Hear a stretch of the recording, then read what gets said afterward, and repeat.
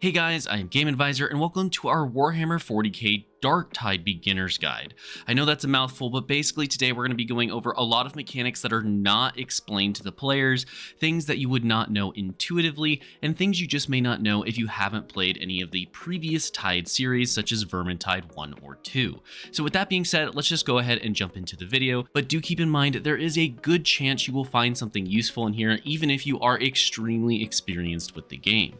Let's start off by talking about what you should be doing at the very beginning, and that is playing through the full tutorial. After you finish the prologue, you'll be able to play through a beginner's tutorial, and then it will give you the option to play the advanced one. I highly recommend you do this as it's going to explain some more mechanics for you that are definitely worth noting. I'm not going to go into depth about what those are as it's something you can play through in about 5 minutes and it'll give you tons of information. However, they do not explain everything to you during that advanced tutorial, and some of the things they don't explain is the fact that there are directors within the game. Directors are essentially AI that will start to send enemy units at you based on different situations. Sometimes these directors can be more aggressive or less aggressive. Sometimes they'll like to send a lot of small units and sometimes they'll like to send a lot of elite units. These can be changed based on modifiers and the difficulty you're playing as well as the different situations. For an example, if let's say you're at a key point during a mission where you have to defend an objective, there's a good chance that he's going to get a bunch of extra points every so often, and then he'll send a wave during that point in time. An important thing to keep in mind though about these directors is that they aren't stupid. They know when someone gets separated from their group, and they will actually target a separated player. This means if you're playing solo and not sticking with the group, the director will notice that and then try to send elites at you in order to get you downed when you don't have a group around to help. This is why you start to notice things like the Plague Hounds intentionally going after the player who did not stick with the group. The director is trying to get you pinned down and separated from each other. They even send in special elites who are specifically designed to do that.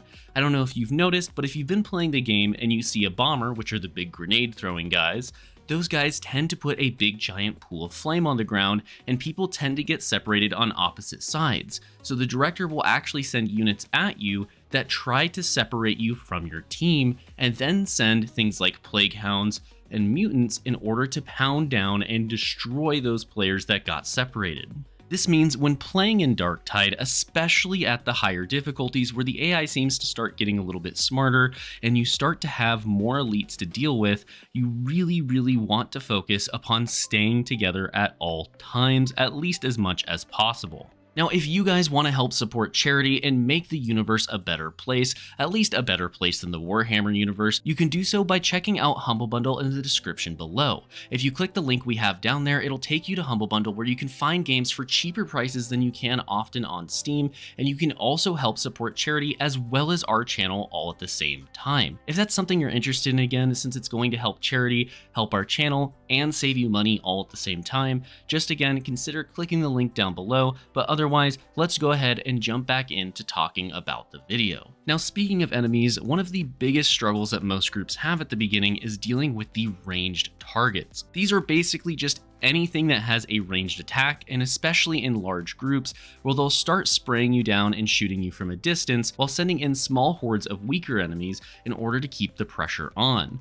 You'll find that you'll get shredded by the ranged guys if you don't actually use cover to your advantage, so the next thing I would recommend to you is, as a new player, always be looking for something that you can hide behind in case you start getting hit by a ton of ranged targets. These guys will absolutely melt you in the higher difficulties if you decide to just stand out in the open and you don't deal with them. Of course, you do have the option of trying to suppressively fire them, which will force them to all run to cover, but after that initial suppressive fire, they'll tend to be separated too much, so you can't really properly suppress them. At that point in time, your best bet to deal with them is to either break line of sight and wait for them to come to you, or jump out and pick one or two off whenever you have enough toughness left, or make sure you go out of your way to actually get to them as quickly as possible and make sure that you can close that gap, as once you're in melee, they'll stop shooting and they're very weak, at least in compared to their ranged form.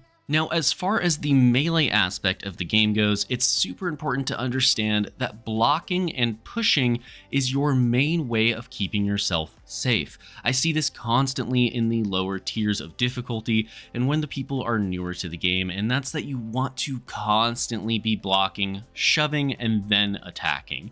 If you're just swinging your attack, you're gonna get hit now and then, and as you get to those higher difficulties, it won't be just 1 or 2 damage you're taking, it'll be 5, it'll be 10, it'll be 20, and that's enough to start chipping you down very, very quickly. So whenever you have a horde or just a lot of melee units in range, make sure you're blocking, shoving them to get them off their footing, and then start swinging a couple of times, then block again, shove, swing. Block, shove, swing, rinse, repeat, recycle, and then also just don't forget that you have a dodge. So many players forget this, but all you need to do is just take a step back with spacebar when do that little dodge mechanism, and that can easily save you from taking tons of damage. For an example, if the mutant charges at you and you dodge to the side as it's charging, it will actually run past you and sometimes hit a wall, allowing it to get stunned and for your team to do extra damage. Now, as far as teamwork goes, one thing you want to keep in mind is that each different class provides a different passive buff to the group. This is very important as when you have 2 of the exact same class in your group,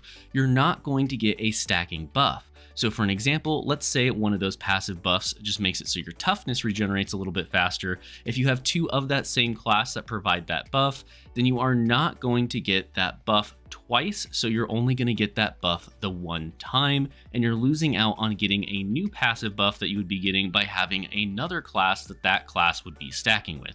I know it's confusing, but basically what this boils down to is try to bring 1 of each class if possible, especially once you start hitting difficulty 3, 4, and 5. Another important thing to remember that the game doesn't really tell you is that you're going to get the same amount of XP per mission no matter how many enemy units you kill. So you could say take out every single unit in the entire mission and completely carry your team, but you're still going to get the same amount of XP as everybody else did, as well as currency.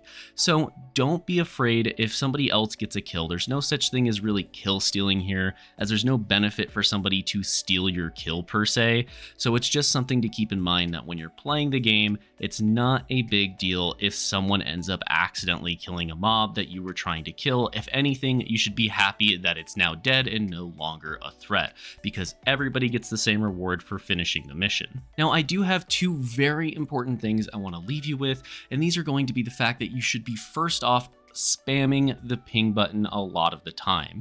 And when I say the ping button, that's going to be your middle mouse button in if you're on PC, or whatever it is if you happen to be playing on some other platform or something like that. But either way, when you spam that ping button, it's going to highlight an elite and it will only target elites. This is going to make it so much easier for you guys to figure out who are high priority targets and who need to be dealt with first. If you have a psyker, they'll be able to target them and pick them out of a crowd a lot easier, as well as the veterans, which can make a huge difference in your team's survivability. It also allows you to see enemies through walls, so if say you ping a bomber and he runs behind a wall after throwing a grenade at you, you'll know where he's at and where he's going to pop out next, so you can kill him before he gets a chance to throw off another grenade. And the other thing I wanted to leave you with, and I know this is silly and seems really simple, but actually open up your inventory and go to your feats and read exactly what your abilities do. A lot of people don't realize that a lot of your abilities have huge impacts and have passives that you wouldn't necessarily notice. For an example, if you're playing a psyker and you use your special ability, it will actually get rid of some of your overheating basically mechanism that you have, as well as if you're playing a zealot and you use the charge forward ability, you're actually going to be getting a portion of your toughness back. These are all different things for every class, and a lot of abilities have hidden little things that you wouldn't necessarily notice unless you read the tooltips. So take the minute or 2 to go read all your abilities and see exactly what they do. Otherwise, if you guys want to see more Darktide content, make sure to like this video to let us know, or just let us know in the comment section down below. Either way, I want to give a big shout out to our Platinum and above channel members, which include Caustic FPV, Jonathan S, and Jim Phillips. Thank you all so much for watching. I'm Game Advisor, and I'll see you next time.